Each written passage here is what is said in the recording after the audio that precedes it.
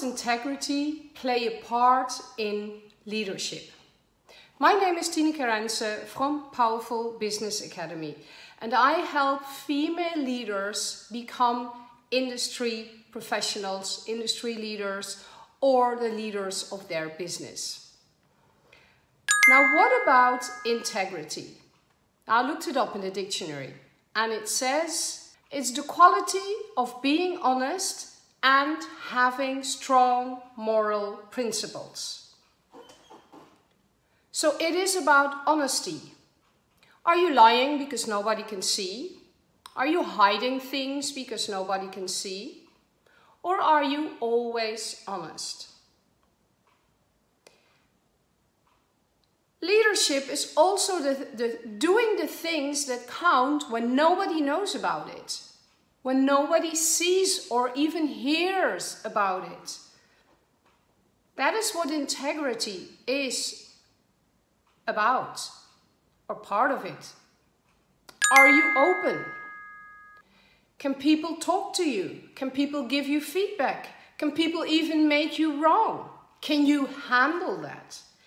Can you be okay with the fact that this is what's going on?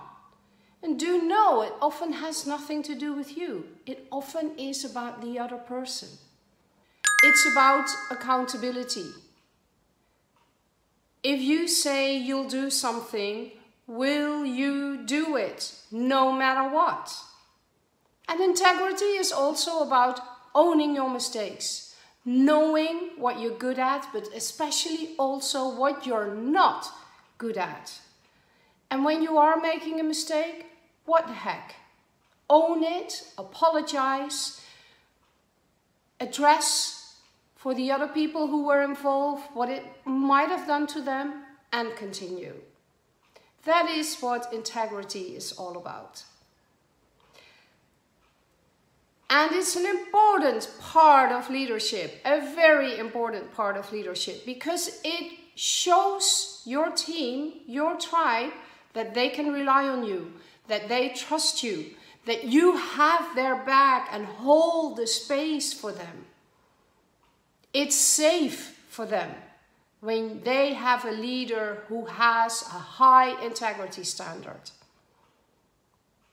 Now, if you want to find out about your own leadership, let's just schedule a quick 15-minute call. I would love to help you. I would love to serve you. And, you know, after 15 minutes, we might decide to take this further. I don't know yet. And you don't know. But, you know, why don't you schedule the call? And if not, next week there will be another video on leadership, women, business, femininity. And I'm looking forward to inspire you again. Bye-bye.